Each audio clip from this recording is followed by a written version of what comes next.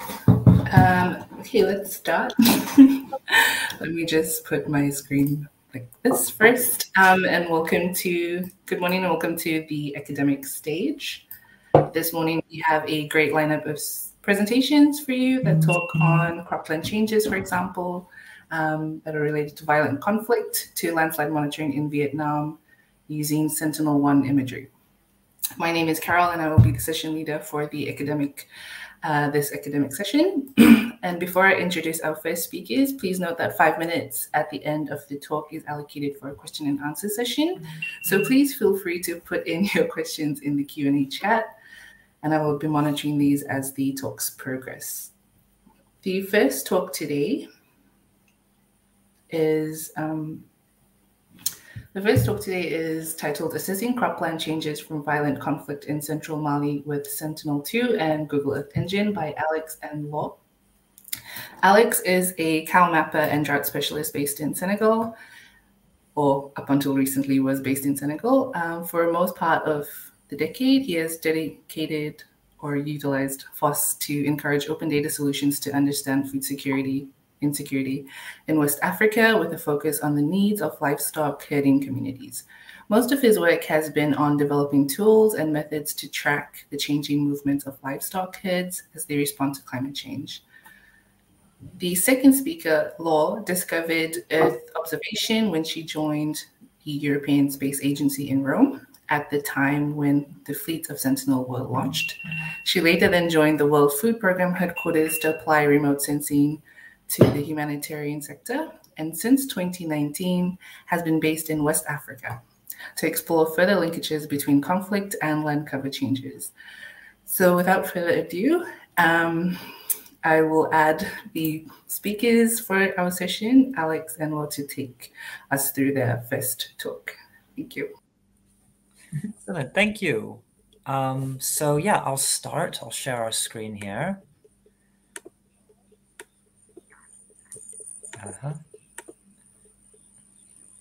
Now I think everybody can see this. So yeah, thank you. Oh, just to be clear, Laure or Carol, is this visible? Yes. Excellent. So yeah, thank you all for coming. So as Carol mentioned, my name is Alex and I'm presenting with Laure. And we're talking about how to use Sentinel-2 to show cropland abandonment from violent conflict in central Mali. We'll be going through a little bit about the background behind the analysis, why we did it, to what the actual method included, and a little bit of information on how this is reproducible, maybe how you could do this, and where we're going next. So to give you a little bit of background and context, we're talking about a study area of Mali, specifically central Mali, the region of Mopti. So Mali, one thing that's important to know is gets a single rainy season, and it has a harvest in September or October. This is important to know because this means that every year, the food security analyses are performed in September and October with the harvest.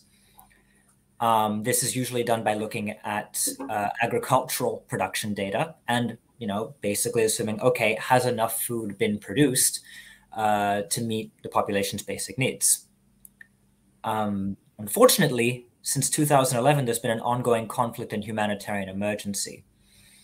A lot of armed conflict has been happening, and now in 2020, about 760,000 people were food insecure. So there's this ongoing conflict, which is creating a lot of food insecurity. And one thing to note is that the vast majority of the population depends on either subsistence agriculture or livestock herding. So basically, what that means is this harvest period determines a lot. And in order to figure out what the food security situation is and whether or not and to determine whether or not there's going to be food assistance and how it's going to be distributed, that typically depends on agricultural surveys. But if you have a situation where you have ongoing armed conflict, that makes in-person surveys almost impossible to do. So long story short, there is a huge data gap in understanding food insecurity in Mali. Oftentimes at the time of the harvest, we simply don't know what the situation is. Now, what this means is that there's a lot of cropland abandonment. Basically, during armed conflict, you'll have villages where people might be fleeing, or where fields cannot be accessed because it's just too unsafe. So this is something that can actually be seen from space. We have an example here of Sentinel-2 imagery. On the left, you have an image from August 2017, which is a pretty regular year for cropland. And on the right, you have the exact same area, but in 2019, 2 years into an ongoing conflict in the area. So you can see August, this is a sort of prime growing period for crops. You can see a huge gap between natural vegetation and the area that should be being cropped. It's bare soil. This is pretty strong indication of cropland abandonment. This shows you, especially on the lower left part of the screen, you can see basically where these fields aren't being tilled. And this is important to note for a couple of reasons. One is the obvious food security implication of it, right?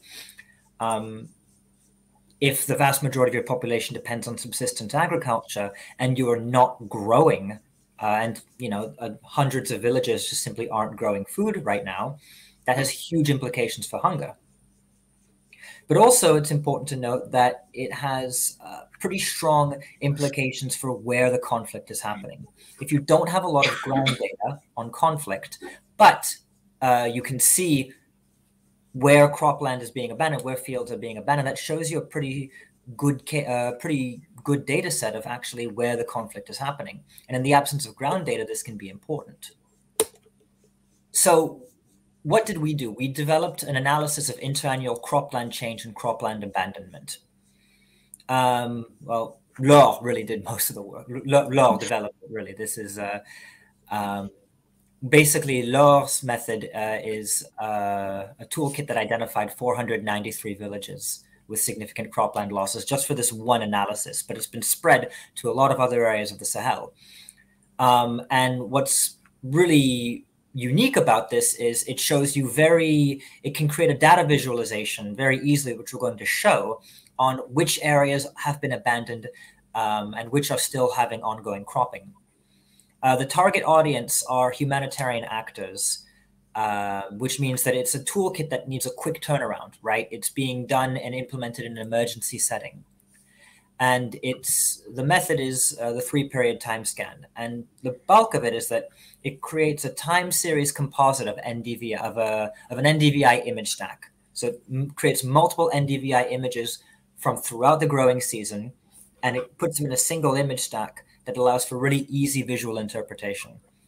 And so I'm going to hand it over to Laure, who's going to talk a little bit about the methodology now, and she will go into greater detail. So Laure, if you want to take it away.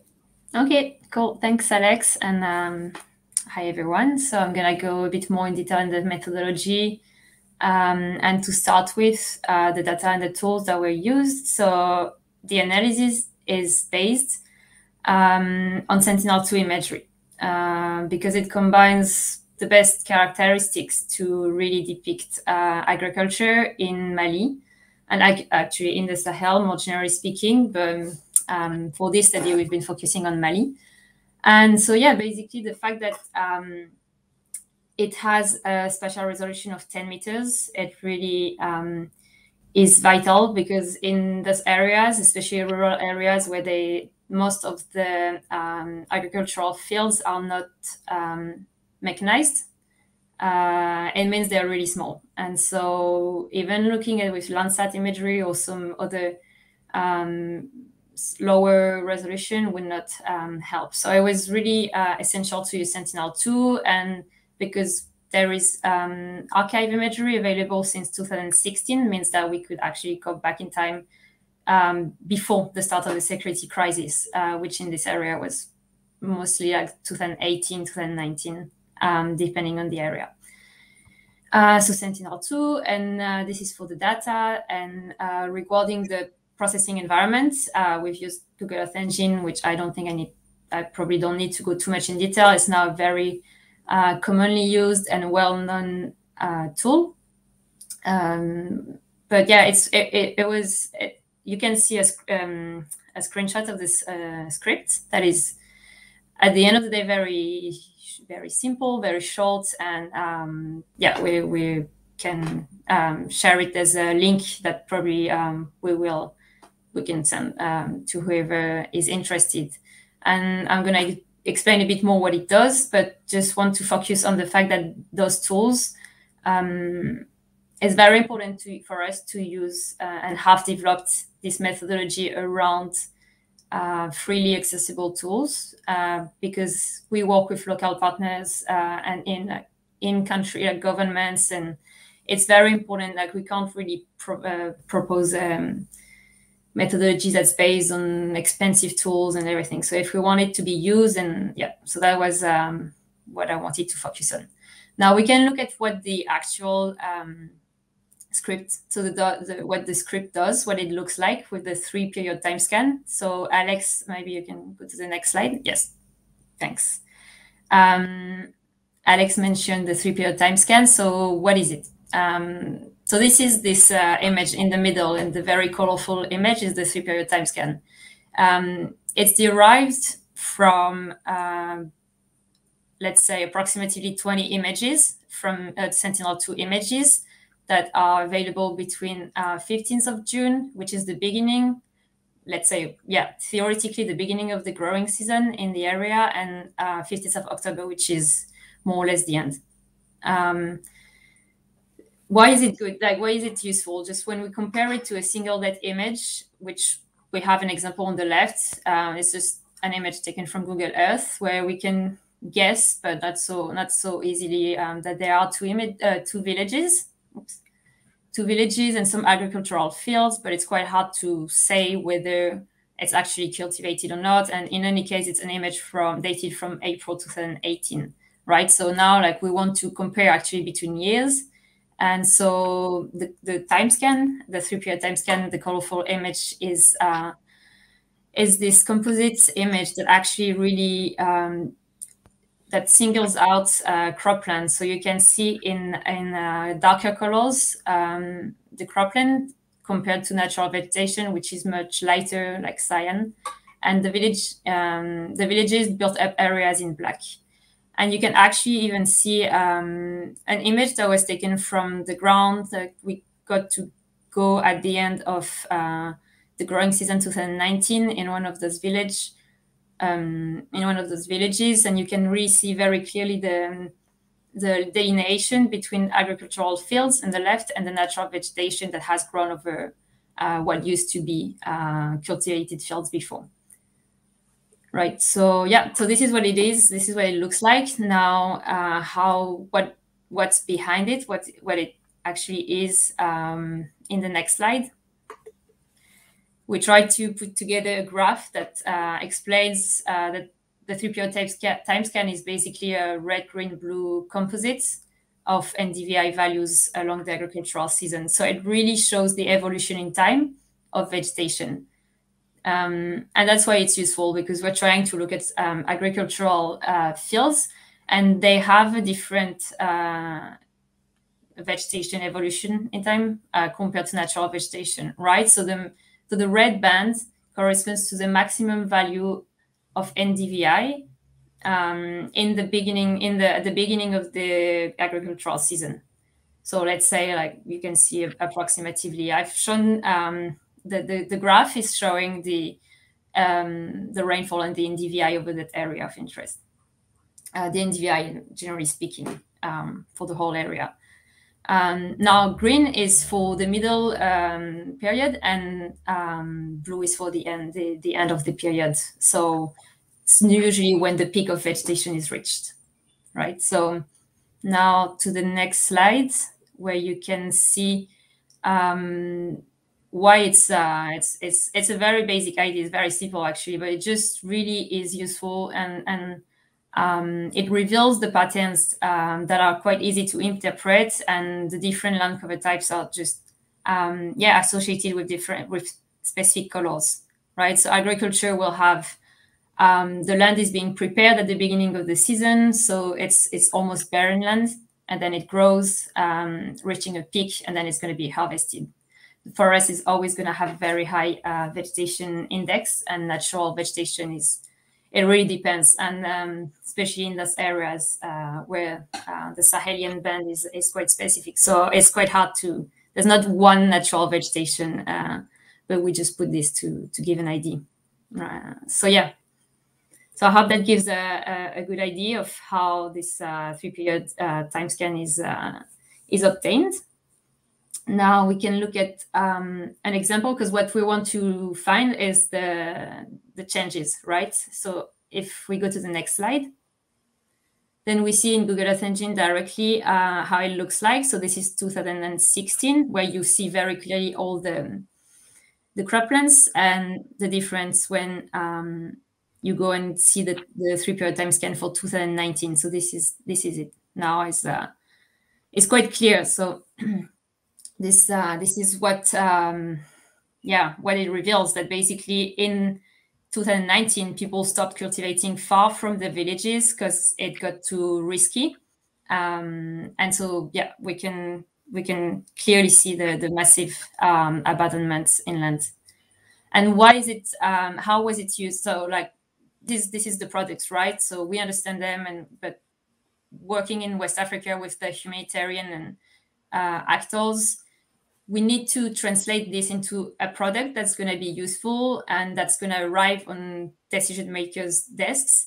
And so if you go to the next slide, Alex, you can see how this was translated into one clear product that gives an overview of the cropland change in the Mopti region. So this is in 2019, but we also did it for the following years compared to pre-conflict years.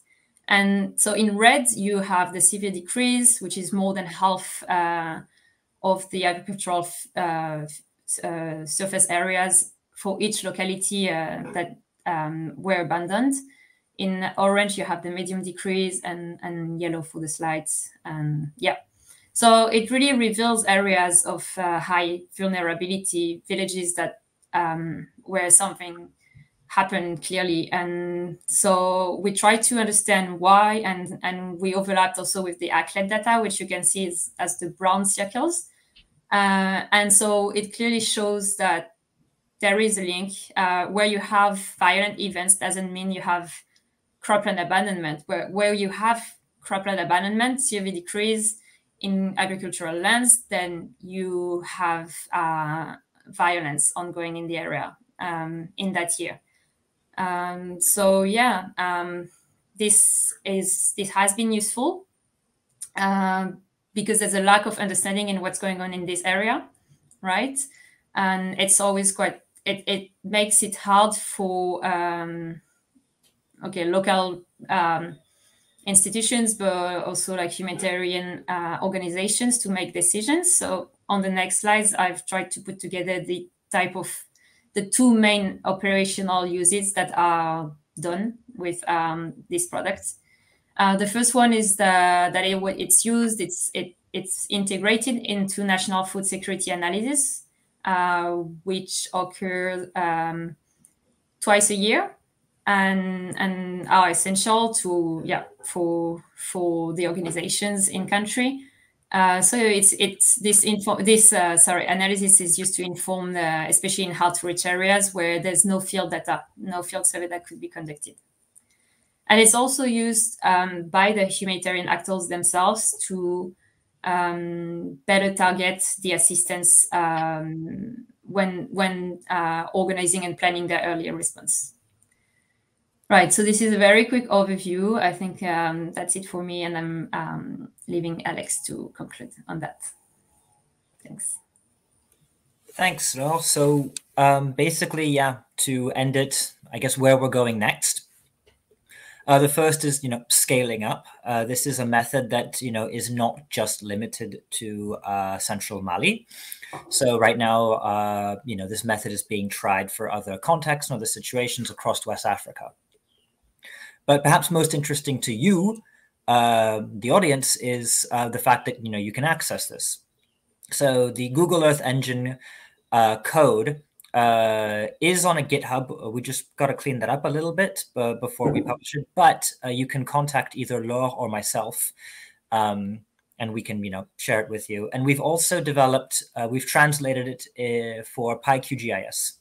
So you can actually run the analysis directly from QGIS without having to go into Google Earth Engine.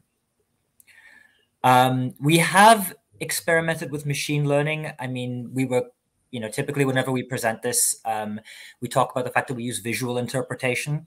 And the common question is always, well, why don't you automate it? And so we are experimenting with it, but right now machine learning is not appropriate for operational use. You have so much heterogeneity in the Sahel of different spectral signatures for cropland that it requires a lot of cleaning, and you simply cannot use the same algorithm year in, year out. You would have to do a lot of tweaking, and that's just simply, we don't have the time for that. We're looking at a turnaround time of, a couple of weeks, oftentimes less, that humanitarian actors need immediately after the harvest. We're also, working on, trying to develop synergy with regional initiatives and early warning systems to try and, make this method more accessible, more usable, and more in sync with, what's being done in West Africa right now on early detection of food crises. And the last is, capacity building. In addition to, it's not just enough to make this toolkit open source, but really to try and do, trainings and try and get people to use it, and try to make it as, easy as possible of a transition for people to use it. And really bridging the gap between the humanitarian or the operational and the technical communities. So, thank you very much. You can contact either of us by email or Twitter. We have our emails here, and at the bottom there's the citation for the paper if you want to use it and check out the data. Please don't hesitate to contact either of us for code or with further clarifications, or if you just want to talk about this, we're more than happy to stay in touch. So thank you, and I guess we can open it up to questions if there are any. Thanks. Thank you, Alex and Laure. That was a very interesting presentation. It's different when you read like the abstract and you see the full-blown work. It actually boggles my mind. So our stream is a little bit delayed, but you do have a couple of questions. The first one is, are you also thinking of making an Earth Engine app to share results with non-experts? Yeah. Laure, do you want to?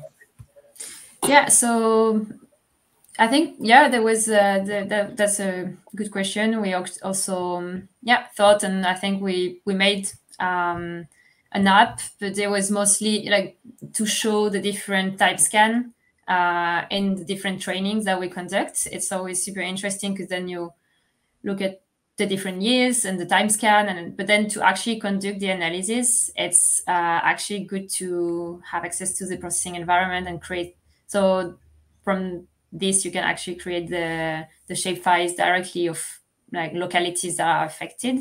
So it's actually something that can be done pretty easily. I don't know if Alex, you want to add anything? No, I mean, an app probably would be a good idea, but also, I mean, the Google Earth Engine code, it's already pre-chewed. So you basically just, all you have to do is press run. You put in your point at the top line and you just press the run, and it generates it pretty quickly. So you don't even actually need to write any code to use it. I see a next question on how can I get a geotiff of the derived products? I mean, you can download it from Google Earth Engine. There is an export option. And I think Laure, in the last version of the code, we have an export commented out. I think for. I think so. Yeah. It's something. It's very easy to add. And we've tried this also because then it was interesting to further explore the 3 time period time scan in QGIS or other software to try more, to test it on different levels. But yeah, as Alex explained, we're sticking to it for the moment. When we need to actually produce the map, we do everything in Google Earth Engine. But then this is open to, I'm sure there are so many avenues for improvement and ideas that can come out of it. So, I mean, that's also why we're having this talk. We're super interested in knowing what people could do with it. Like, I'm sure there's lots of stuff that can come out of it. So, any thoughts? I see a question. Oh, sorry, Carol. No, that's fine. Please go ahead. This is the question on biomass. I think that I don't think this product is necessarily the best for detecting biomass, simply because it works really well on showing the difference between cropland and natural vegetation. But I wouldn't use it for, like, dry matter, like quantifying dry matter productivity. It's a very visual product. I wouldn't use it. I mean, I think that there are other biomass products out there, like, the dry matter productivity that's produced by Vito, that's on Sentinel 3, I think is more appropriate. Laura, I don't know if you... Yeah, no, definitely. I mean, this product, but the methodology that we propose is not for quantitative results or anything. It's really, so you saw the map with the red dots and the yellow dot. This is like what it's used for at the moment. And the product is also, it's very simple. It's very full visual and making this very visual product at the end of the day, not to get any quantified results. Because we're quite limited in time, and also because what the users that we have, I mean, that this methodology was developed around operational needs, and the users are not looking for. I mean, that would always be great to have very specifically quantified products, but in this case, it's already a great move from nothing to super precisely quantified products. This is halfway, and it comes pretty quickly in a few weeks. So this is this product is pretty qualitative. Yeah. Okay. Maybe the last question before we wrap up and move to the next presentation. What other countries have you assessed, or are you planning to assess cropland? Yeah, so now that's 2020, and it's going to be the case this year as well. We've looked at 7 countries in West Africa, West and Central Africa. So I can list them by memory. It's Mali and Burkina Faso, Nigeria, Cameroon, Central African Republic, and Chad. Yeah. But they're all very different, so it's super interesting, because if you look at Central African Republic, which is very, it's not in the Sahelian band, Cameroon either, so you have to adjust the parameters. You can't use the same times, for instance. You need to really, each country has, even within a country, you might need to adjust also as well the parameters at the beginning of the script, and yeah. That's great. Thank you so much for your presentation. I think a number of people have enjoyed it. I've received some really great comments.